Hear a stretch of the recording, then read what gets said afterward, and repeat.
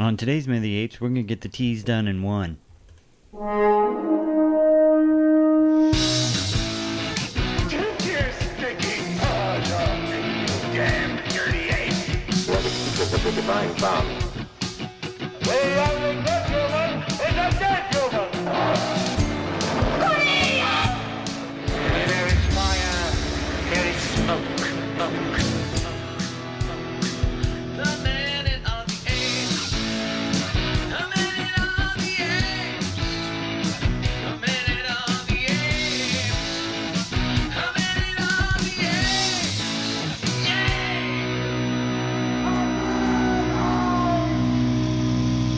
Hello and welcome to Minute of the Apes, the daily podcast where we break down every minute of the Planet of the Apes movies 1 minute at a time.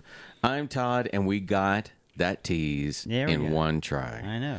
Man, when we took Richard out of the equation, things just got much smoother. Oh, yeah, you know what? You can finish the rest of the week alone, too, if you want to do that. Yeah, well, you threw me under the bus yesterday, so I at least had to kick you in the balls once. All right, it's Thursday. How is everyone today? All right. Doing all right. Are we happy? Nice and hydrated. Are we happy? Are we okay? It's a complex question. You know, have we? Let's see. In all these podcasts, have we ever had a tiff among the three of us? I think the only time we ever did was when we talked about Promising Young Woman. That film that you didn't like it. you didn't like it. Oh, yeah, I hate that film. I really enjoyed it. I did too. Anyways. But it was. I was just sitting there thinking. That's like, have we ever had moments where I was like, fuck you," and I don't think we've ever really done that. No, I so. think last week I said "fuck you" to you. Well, you kind of, did, but kind it of was- abruptly. Well, it was funny. Yeah, I remember that. Comedy. Comedy is hard sometimes. Should we try an episode one time where we fight with each other and just see if we can make it work? Mommy and Daddy are fighting. Kiss. All right, minute 79. Sean, tell us what's going on. All right, we start minute 79 with Aldo saying, "No, they shall keep the guns," and ends with Caesar discovering how Corny died. All right, here it comes. Minute 79. Battle for the Planet of the Apes. No, we shall keep the guns. Move, Caesar, or we shall kill you.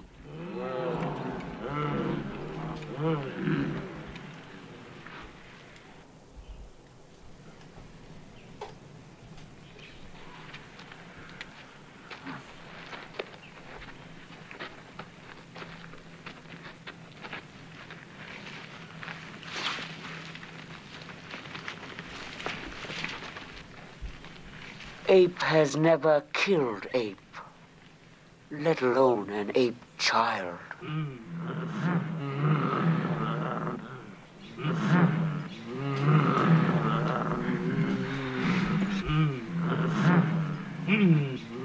Aldo has killed an ape child. The branch did not break. It was cut with a sword.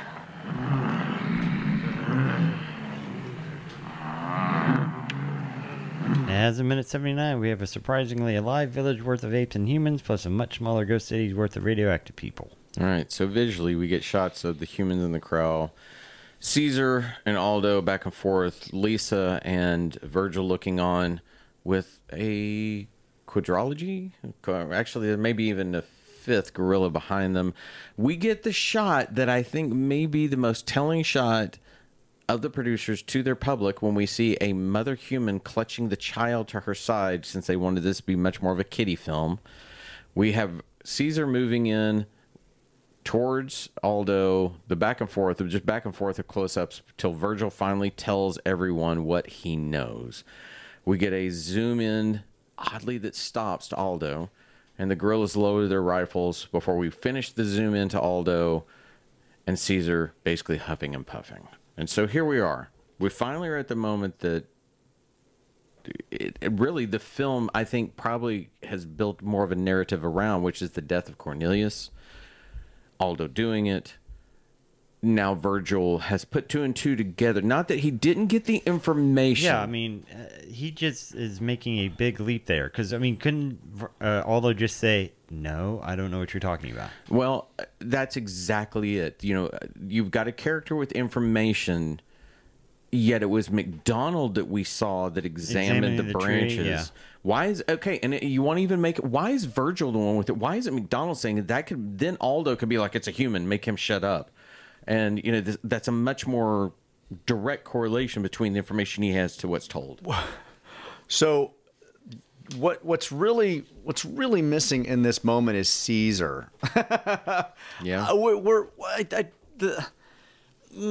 Okay, so the logic that the entire crowd has to follow to know that he's referencing Cornelius, that that Cornelius somehow died from a tree fall, that from a branch that was cut, that suddenly is a reveal from Virgil to incriminate Aldo, is just rushed and sudden and doesn't have any. It has a place in this moment, but it has a place in this moment as if it should have been discovered earlier in terms of why this would be the appropriate time to reveal it now. Or Aldo could have even boasted about it, like here, it's like, Caesar, get out of the way, or we'll kill you, like we killed your son, or something like that. Well, then he could admit it. I mean, he hates Caesar. He wants the guns. He wants to kill the humans. So, why wouldn't he say, I'm going to kill you just like I killed your son? I'm trying to remember, like, when I was watching this younger, did I connect? I mean, I knew that he broke the branch, and I knew he was talking about Cornelius, but I don't know that I put that together right away. Like, it was just a little like, did it take me a second to follow the what was going on here, or did I figure it out right away when I was younger? Like it needs a little more explanation, or a little more power. And Well, what it needs, I think that you actually hit it with. It needs Caesar. It needs him pushing back. If there's going to be this conversation, he needs to be the voice. And there needs to be something maybe said. If you're going to have this, a slow clue building delivery of the mic drop. Virgil's moment is a mic drop, 100%. Hey, this is what he did. If you want to get there, you have to build it, and you don't, because Caesar doesn't question it. There's no, oh wait, if that's. You killed him. It needs to be that clue, somebody in the study with the dagger kind of moment. It builds. And instead, it's just out of nowhere, Virgil suddenly... Oh, I get it. By the way, I've had all this information all along. Hang on. right. Well, Virgil... I think Virgil's trying to stir shit, because if you look at about 7 seconds in, he reaches up and grabs that is Lisa. a creepy hand. Yeah, I mean, what the fuck is going on with that? Did you see that hand? His hand goes up on Lisa's shoulder. Yeah. And it like slides up and over, and I'm like, Yeah. it was creepy. So, yeah, I think Virgil's actually trying to stir the pot and trying to move in on Lisa. Yeah, so I got to get Caesar out of the way. If I get these two men to kill each other, that's it. You're mine. Ape has never killed. So I needed all Well, those. technically, Ape has killed Ape. If you remember in Escape from the Planet of the Apes, poor Dr. Otto got killed by that sick gorilla and the Okay. other. Ape has killed Ape. I understand why this scene is necessary and important. And I think it is great to have this here. Virgil just kind of coming out of nowhere with the realization. You're right. It would have been more interesting if McDonald had said it, because we saw him inspecting the tree, or if there had been a conversation between Virgil and McDonald earlier that allows Virgil to make this declaration now. If he had taken the branch and he had somehow shown it to Virgil, did these marks look like a break to you, or did they look more like a sword? But Virgil would have had to have seen what a sword looked. Something. These are not hard to build if you think them through, but at the same time, they're necessary if you're going to do this. When he says, let alone an ape child, as the big reveal, to me, I would have liked to have had Caesar at least say Cornelius, and that would give me a reason for Virgil to say, the branch did not crack, it was cut by a sword. The branch did not break, it was cut by a sword. Like, it's something... So and maybe instead and I know we're just doing this, but instead of Cornelius, if he had, let alone a child, and if he had said a child, if he questioned what child are you talking about, and I mean that would have been the big eye-opening moment. Or put the two together. Let McDonald say, Ape has never killed Ape, let alone an ape child. Have Caesar say Cornelius, and Virgil jump in. The branch was cut. By a sword. Build this together. Like give the interplay back and forth between the characters so they realize what's going on. And what does that also do in coming minutes? Those three are now even more connected because they've solved a mystery together. They have a commonality so that when we see the final minutes of this film, we understand what they have forged together. The three of them together can see truths, and they can do that. It is the most subconscious of things when you do that, but it's so necessary. And they just kind of shit on it and don't let it happen by just giving it to Virgil. And I know they want Mandemus and Virgil to be orangutans that are all-knowing. It messes this moment up so badly. I mean, it is a big moment of the film. I mean, Without question. this is one of the, you fight like apes, you know, the reveal of the death. The shot of the mother and child was just a little kind of odd. It is very odd. She's basically like smothering this poor child, and the shot starts on her. Yes, she is. The child's actually fighting for breath. It starts on her and then kind of pans down to the child. Rather than, I don't know why we had to see her first and then him. And if you're Is gonna that him? I guess it is. I and don't know why I thought it was a girl. if you're gonna do the mother to child image, I would have needed to see Lisa somehow without a child. Something that would have put the two of those things together. Well, it's also odd because we've not seen inside the corral to this point at all. We've seen through it. We've seen them hovering back here, but to suddenly jump in and why that mother feels. There's not even you don't hear the cocking of a gun. You don't hear any kind of thing that says there's impending violence. That mother needs to shield the child. It's just so, here we go. Push it in there. I like the makeup work that Roddy does at 12 seconds right after that. Where That's funny. I'm exactly on that shot too. Yeah, I like it too. That big grimace that he does, yeah. It's a new one. He sort of rolls his cheeks up. Yeah. And when he does, it's almost like biting your tongue. Is the best I can say to it. So he begins to, move away from the corral before the reveal, and there are now 4 more gorillas with guns trained on him that are not the same gorillas that were behind Aldo. So it just seems weird that they would rally these new people to come to this moment. That's true, because just in the minutes prior to this, those very gorillas were championing Caesar's Yeah, they were triumph. hailing him. Right. And they loved him, but now because Aldo has said, put guns on him, they've got guns on him.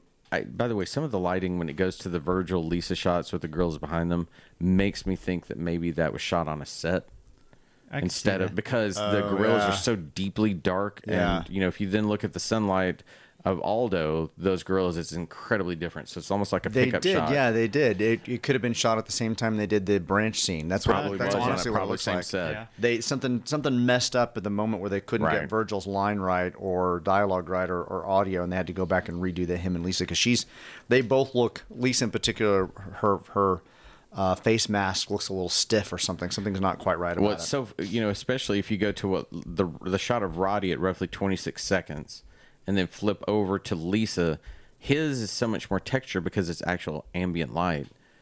Hers is so flat Yeah. because it just is light coming. I didn't down. catch that, but good catch. Yeah, they're suddenly not there anymore. I also want to take a moment to do what we've done before too with Roddy. I think his little stammering around that he does in some of his close-ups when he's trying to really take in everything that's happened, I think that it's fantastic. It's as great as anything he's done before between that grimace, but that stammering. Again, if he were given a more involved presence within the scene instead of just taking in information. Now, I know he'll react accordingly, but at the same time, he just sort of stands there. So I mentioned the fact that there wasn't enough to kind of explain to the audience what's going on, but when he says ape is never killed alone, let alone an ape child, we see the gorillas that have their guns trained on Caesar pull their guns down before he completes the phrase that the branch was cut, it was cut by a sword or broke. It broke by a sword. Then we kind of move in with Aldo, kind of like, oh shit, it's happening. He's doing some really, really nice blinks, but everybody's reacting as that they already figured this out. Yeah, that's true. Based upon that one piece of information, killed an ape child. But you know what? Those gorillas might have been in that moment. They might be aware that, oh crap, we're now being revealed for the death of Cornelius. So now I do think that as we see the reactions of the gorillas, what I did like, you go back when they lower their rifles, you go back to the moment when around the campfire right before Corny falls from the tree. we noticed some of the girls are kind of like when he was saying things like, kind of overthrowing things, they were like, wait, hang on, what are you talking about? So I like their reactions here.